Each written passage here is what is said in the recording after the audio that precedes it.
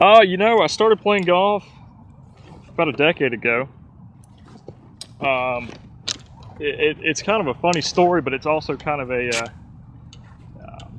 I guess it's kind of cliche. The biography of Tiger Woods was on TV. I kind of got transfixed, went out and bought my first set of clubs from a pawn shop. They were 50 bucks, set of Northwestern muscle bags. Anyway, got into the game, played my first round of golf on my 14th birthday. So it's been almost 10 years now, and I've enjoyed every minute of it. It's been a real good journey so far, and I hope to keep playing. It's one of those games you can play for your entire life.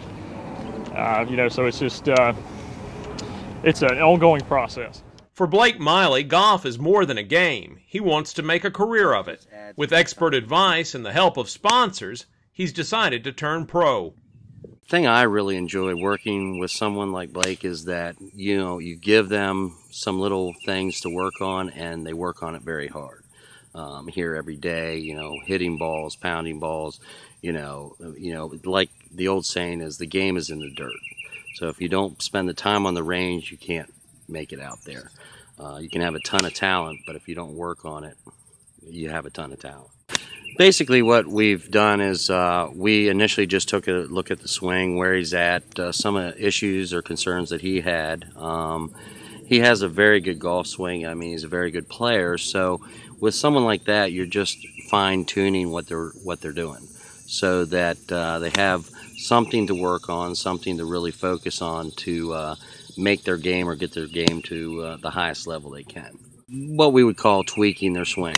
We're not going to do an overhaul on someone that has, 99% of what he's doing is a good, solid golf swing. Good to kind of have a mentor like that who's been out on the tour already. And that was definitely a plus. Steve's been out there. He's done it before. He knows what it's like. He knows what the life's like, and it's like you said, it's a good mentor. It's somebody that can kind of show me the ropes. I played for almost 4 years trying to make it on the big stage myself.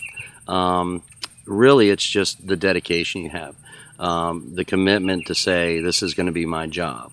It's something that I'm going to plan out and work on. The thing I really enjoy working with someone like Blake is that, you give them some little things to work on, and they work on it very hard. I'm all about hard work, and that's the way I was raised. No matter what you do, make sure you strive to be the best at it, and give it 110%. Especially if it's something you love and you have a passion for, you can't help but to put the time and the energy into it.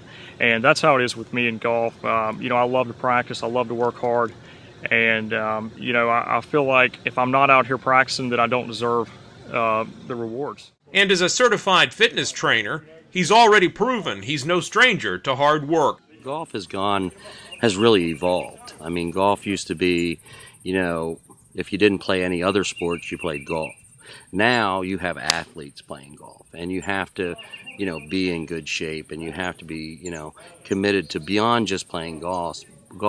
You have to be committed to being in good condition, being, able to under stress play, all those things. So it's more than just the mental and the your general golf swing. You have to be committed to the whole process. Skill and concentration are critical for a successful golf career, but so too is money and dedicated sponsors willing to support a promising athlete committed to the game. You can be the best player in the world, but if you don't have the backing, you're not going to make it. And that's one of the problems about golf. It is such a tough sport to get into professionally because of the expenses. So I'm looking for something that, basically a way I can stay out there and play great golf and have my chance, my shot out there. Well, you have a variety of expenses. You have entry fees, you have hotels and food and lodging and gas and all those things. So just the travel is probably the biggest part of it.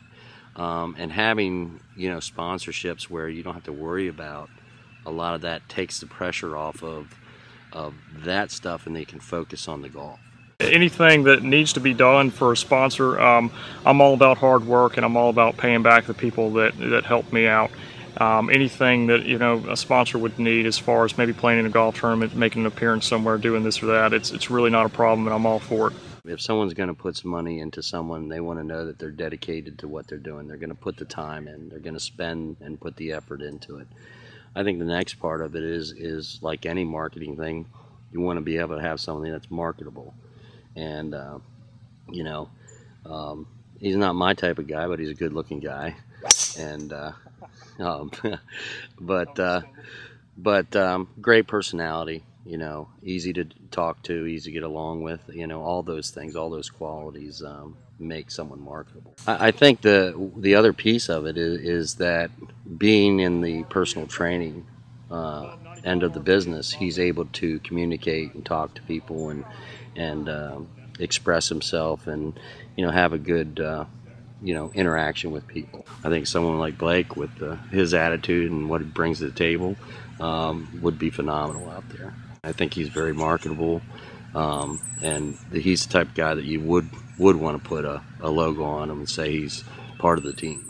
To learn more about sponsorship and sports marketing opportunities with Blake Miley, go to blakemiley.com.